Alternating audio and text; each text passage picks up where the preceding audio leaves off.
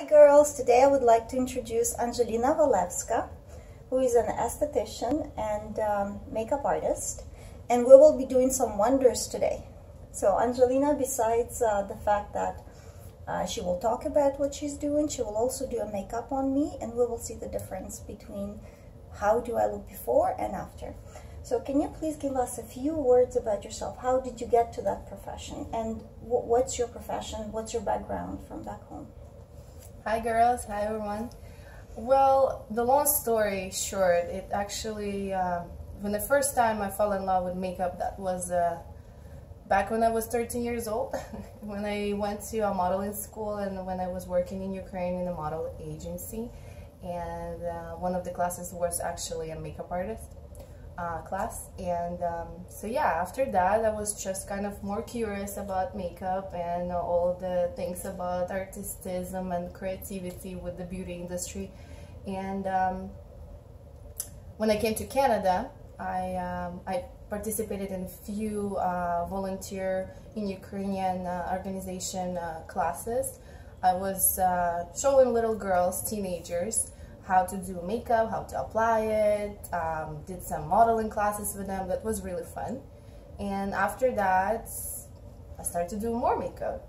So what was it, are you a self-learned or you have taken some? Well, I started it was actual proper classes, so that was most of the basics. In the modeling agency, back right? when I was like 15, whatever, and so we did most of the classes, and it was actually by the teacher, so it was special techniques and all that. It's still used by now because it was like a classy techniques, so it's really multi-useful. And then you kind of you need to keep on going and learning, because it's, you know what is interesting, what I wanted to make a point, that a lot of people think that they need a higher education for any type of a job, and it is not true. Like right now we have a serious conversation with my son, with my younger son, and he's considering whether he should go to college or university after the high school to get the programming diploma or degree, whatever, and I think really that if you have this passion and if you can learn yourself, you can take courses, you can take the tutoring courses, you can learn a lot from YouTube videos and from different courses online that you can purchase. And if you are proficient and if you're good in what you're doing, quite often the higher education might not be the best option for you, because like in your profession, as soon as you start doing, you have slowly clients building up, and you know what you're doing, you're being good, and you are getting the experience. That's at that point, really, you can always perfect your skills. You can look through different, probably you have people that you follow, that you enjoy watching what they're doing, and you learn this way, right? And besides, you're working now in a studio, am I correct? I'm working mostly mobile.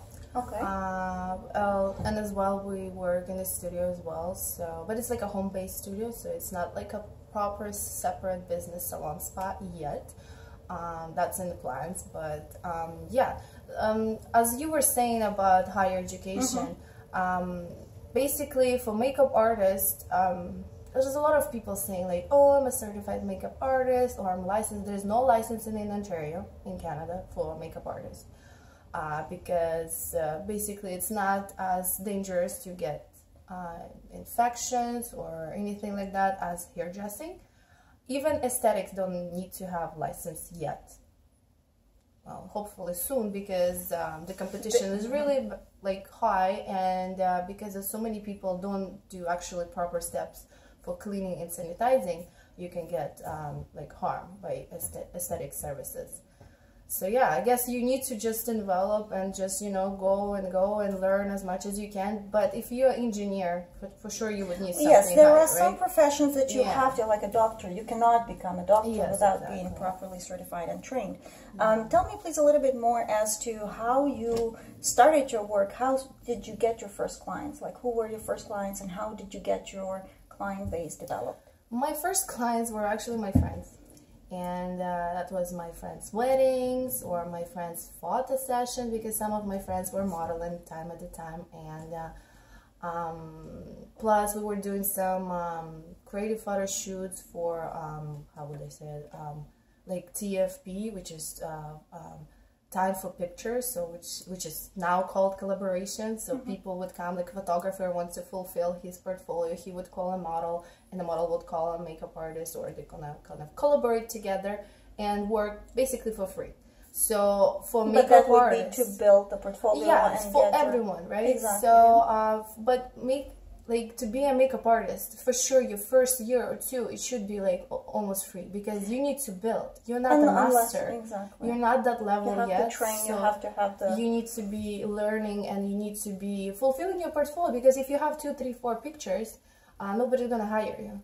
And plus your hands are not on the right place yet, so it kind of takes time. So as many more years, that's how it usually works. Does it, the combination of esthetician and makeup artist, does it help you? How does it work? How does it blend in your work? Well, basically, why I went to aesthetics, because when I was doing some makeup, it was my part-time job. It was my mostly like a hobby, and I really enjoyed it. I was feeling creative when I was doing some makeup. Plus, it was mostly volunteer jobs, because I was trying to train myself as well more.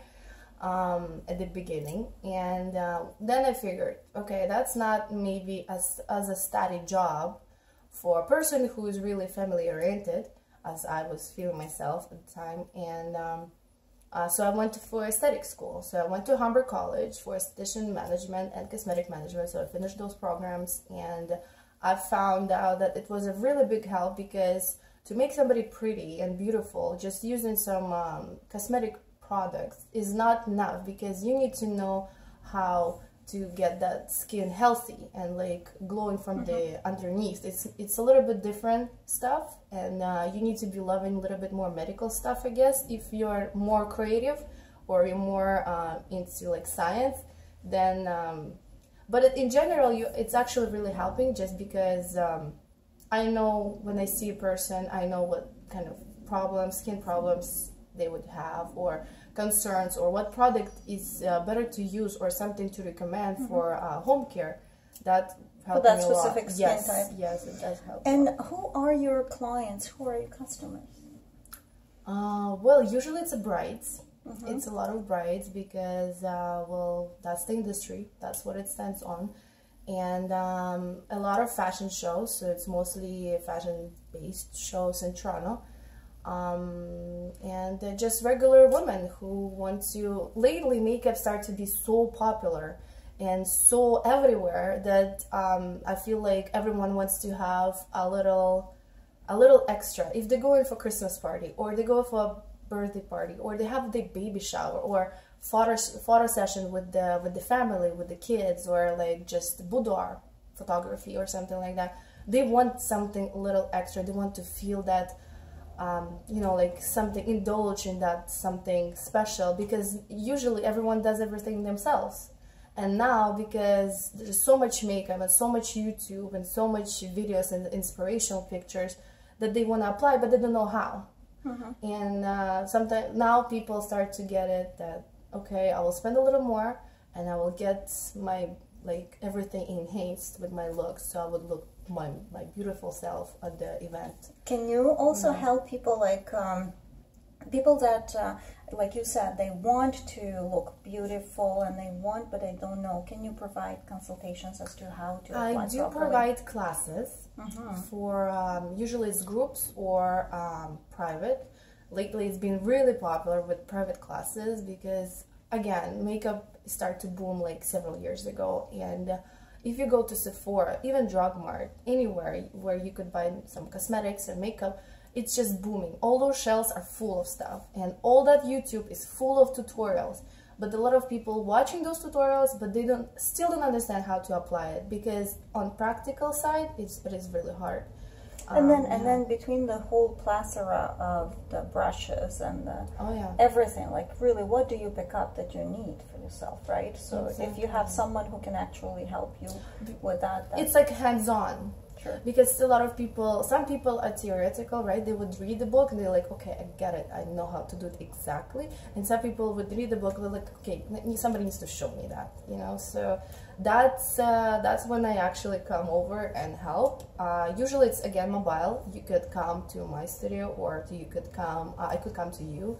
And usually it's a set of packages of 4 or 6 classes, just because in one class you can't cover like everything. you can't, yeah, just because it's so much different stuff out there, like cosmetic products and textures and like qualities and prices, that everyone needs to decide for themselves, because we go from the different budgets from the drug mart to all the way to the bay. Like we can go from anywhere, as long as I could do like a shopping with them as well, because a lot of them like, okay, I don't understand, what should I buy? Sure. So we just go over and we could actually go to a store together. And it's been really popular because people are actually saying like, okay, I bought all of this, and what should I do with those highlighters? How do you apply them? I don't understand. I apply it, it doesn't look like right. And the same with like a lot of eyeshadow palettes and lipsticks that's out there, and people just sometimes feel clueless and they need some help. Thank you so much. So girls, if you have any questions, make sure to write them down and contact Angelina. She'll be happy to help you. We'll put the phone number as well. And then we'll do a few more videos step by step. She will be preparing my skin and doing the brows and whatever has to be done. Sorry, you will guide the videos through. Okay. Thank you so much. Thank you.